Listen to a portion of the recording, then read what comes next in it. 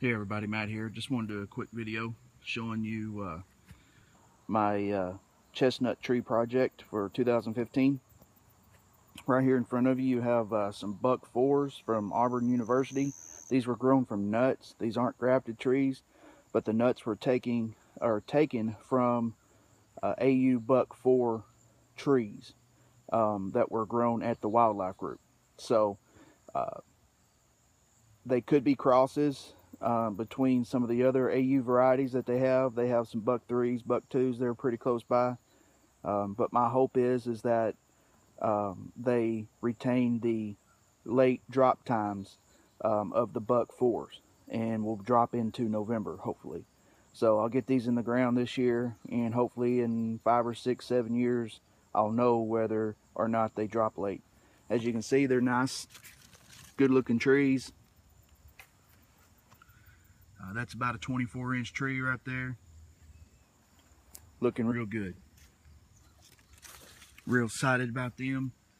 I think I'm going to maybe plant a few at my house here, so maybe I can harvest some nuts later on. This front row is all buck 4s. Have about 17 trees of those. The ones you see in the back here, these are some of my Dunstans that, I don't know if you saw a previous video, I let them dry out.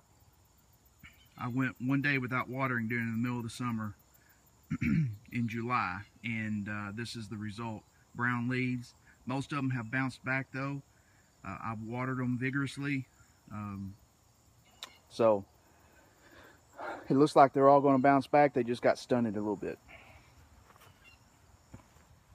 This right here is a good example of a Dunstan that did not get set back. Look how tall that thing is.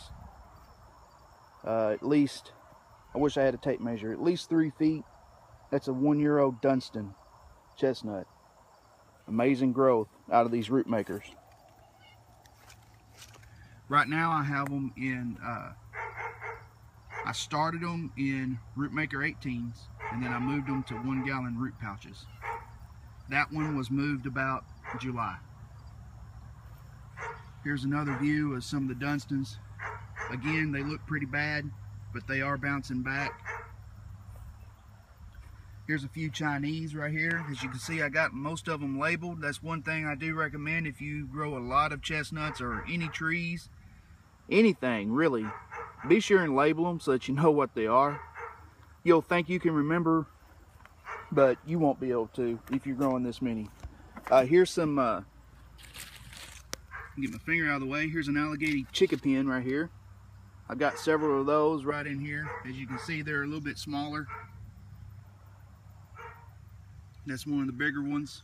These are all 1-year-old trees.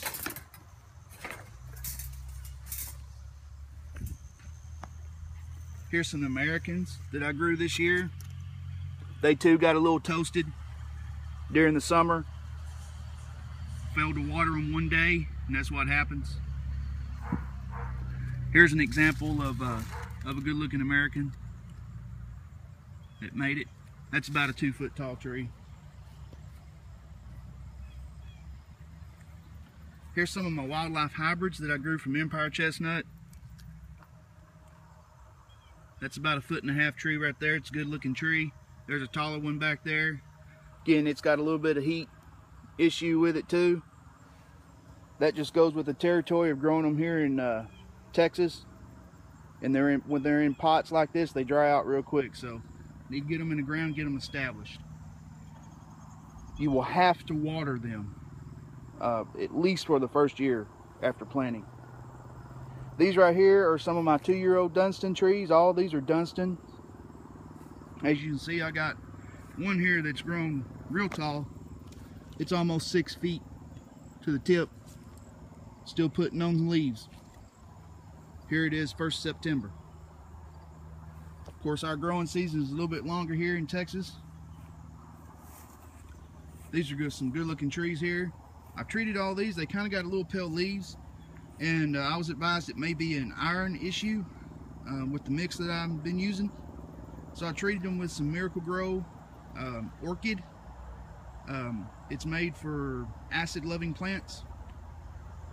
that seems to have greened them up. They're bouncing back nicely.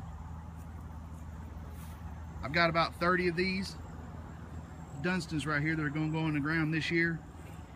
I may get a wild hair and move 5 or 6 of them to 5-gallon pots and grow for another year, but I don't know. I haven't decided yet.